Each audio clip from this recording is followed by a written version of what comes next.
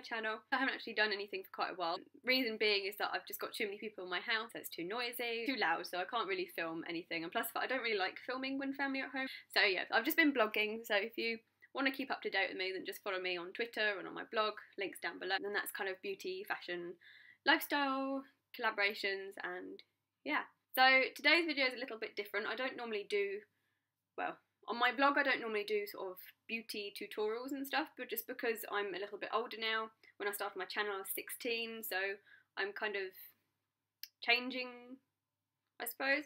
So I kind of prefer leaning towards like the lifestyle stuff, but today I thought I would do a beauty related tutorial. Yeah, so basically in May, some of you may or may not know, there is a Comic-Con event, and this will be my second event that I would have gone to. I went to my first one back in October for my birthday, and it was so much fun. We didn't dress up or anything, we just went in normal clothes, and when we got there we were just like, yeah, we should have cosplayed. It was completely, we were the ones that were odd. So this time myself and a number of my friends are going, and we are dressing up, or cosplaying, however you want to say it. I'm still kind of a bit of a newbie with this sort of thing, so I'm really sorry if I offend anyone with whatever I call things, but yeah. So I am going as Lara Croft. I'm going as the newer version because I prefer her style in the latest version of the game. In the earlier game she wore quite what I'm going to refer to as skimpy clothes, and I personally don't have the confidence to wear that sort of stuff, and I praise the people that do, but I don't really want to wear short shorts and a crop top in May to London. So I'm going as the newer version, which is combat trousers and a t-shirt, or a little strappy top. I'm just going to kind of show you what I'm going to do for my makeup.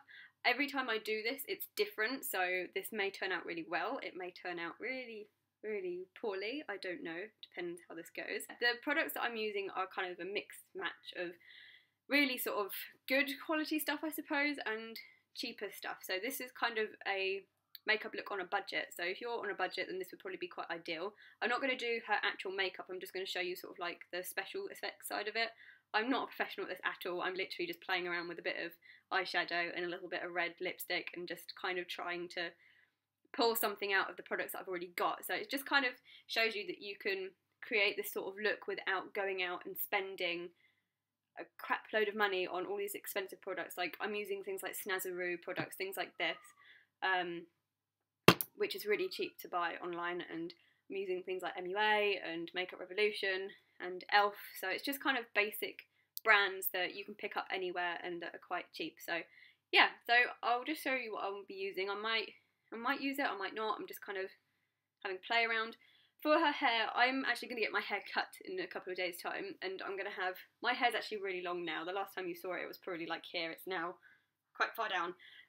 So I'm going to have about this much cut off of my hair, which is a bit scary because I haven't cut my hair in about a year.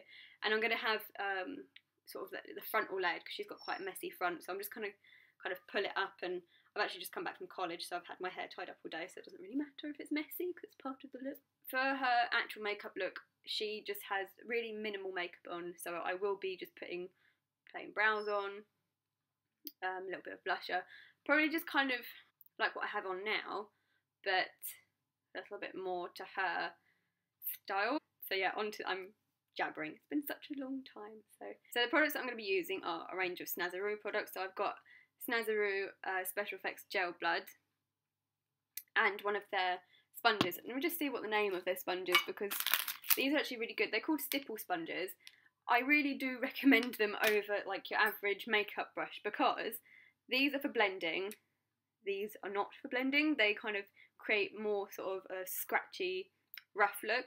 That's the best way I can describe it. If you don't want to buy these, because these were £3 for two sponges, which can be quite expensive, you could just get like a really sort of sharp, I'm going to say sharp brush, but that doesn't make any sense, like a stipple brush, kind of like this but a little bit rougher, and just kind of stipple it on, if you like. So I'm also going to be using lots of different kind of eyeshadows for the mud. I will be caking myself in mud on the day, I'm just not going to do it now because I'm clean, I don't want to put mud on me. So I'm just going to be using different kind of brown shades and whatnot, and for kind of scratches I'm literally just using red lipstick and red lip pens and the occasional bit of red blood. I'm going to not recommend this because I've been using this for the last couple of weeks now to practice with, and it's not got a lot of pigment in it. So it's not, when you put it on, it just kind of, you'll see in a minute when I start kind of doing the makeup look, it's not brilliant. So I do recommend something that's a little bit thicker, if you like. So red face paint would probably be better. So on to the makeup look. So she has quite a muddy face. I'm going to, if I can put the picture reference somewhere, if I can figure out how to do it, then it's going to be somewhere, or now.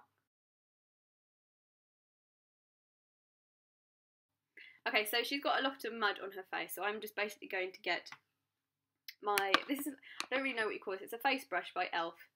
And it says it's a bronzing brush, but it's quite a scratchy brush.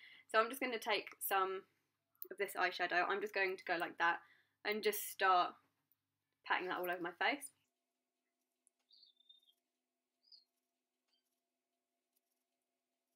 I highly recommend doing this on your neck as well, because it's just going to look really odd if you've just got like a really made up face and then nothing on your neck.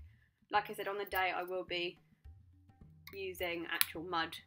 Someone recommended coffee, but I don't know whether I like the sound of going around Comic-Con with coffee all over my face. So I'm kind of debating at the moment. So I'm going to move on to a little bit more. You can see that my face is now a little bit dirty looking, but I'm going to go onto my MUA palette, which is the Undressed palette, and again I'm just going to like just go for every single colour, because mud isn't really one colour, it's all sorts of colours, so this just kind of gives your face a little bit more of a dirty look. She's at different stages in the game. At different stages of the game, you've got all sorts of kind of points where she's clean, muddy, ridiculously muddy, really bloody, and yeah. Okay, so my face is a little bit more dirty now. Taking a red lipstick, you don't have to use a red lipstick, you can use anything you want. I'm just going to mark out some of the cuts that she's got on her face. So she has an obvious cut on her nose, which is here. This is just a guideline for me. She has a cut on her lip. She also has a cut on her head, but it's not incredibly clear.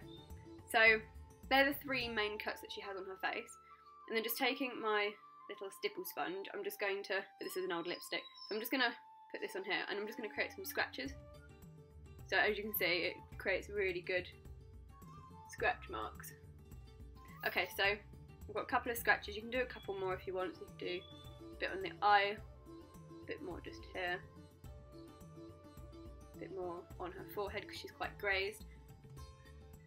And I will be doing this all over my arms. It's just today I'm just going to do the face.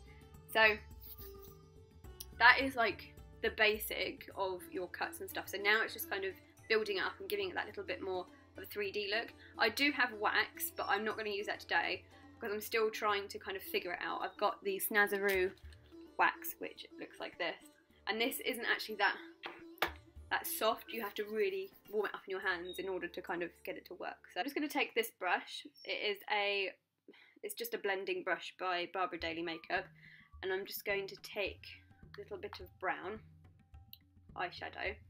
Now when you have a cut, it kind of dries up, which sounds a little bit gory. It dries up and it kind of scabs over. So I'm just going to do a little bit of brown in the middle of these cuts. I might just take a black actually, because it's a little bit dark. It'll show up on the camera a bit better.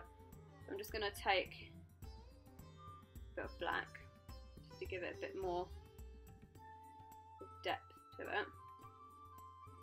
And for the cut in the middle, I'm just going to blend that a little bit.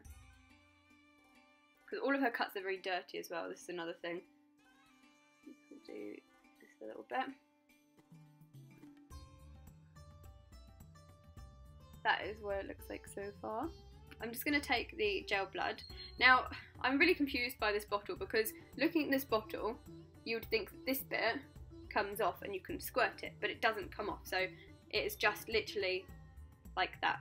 So you can either be extremely bloody, pour it all over your face, or you can just leave it and just do a little bit of speckling here and there. So that's what I'm going to do. I don't have a spatula. The brushes that I bought from Snazzaroo aren't great. They don't really take the product very well. It just kind of smears it on. So I'm going to just use the end of like a nail file. You can use like other brushes for this and stuff. or a spatula if you've got one, but I don't have a spatula.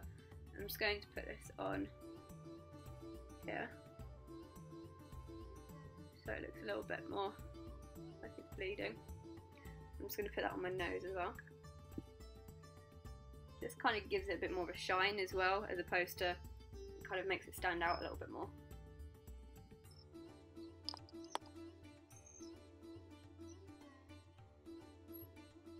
Okay, so that's basically it.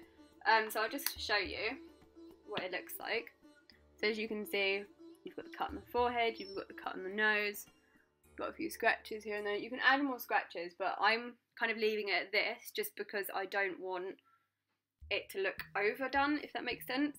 So you can add more mud if you like. So I've only used powder for today. So this is what you can achieve with what I have used. So I've literally just used the MUA Immaculate Collection palette, the Makeup Revolution brow kit, which is just brown eyeshadow, the Snazzaroo Fake Blood, the Snazzaroo Stipple Sponge, just a cheap little Collection 2000 lipstick, and what else are these? And just a few basic makeup brushes. This is basically stuff that you have in your drawer, other than obviously like the fake blood, because I don't think everybody has fake blood in their drawer. But this is stuff that you have in your drawer that you can use to achieve this sort of makeup look.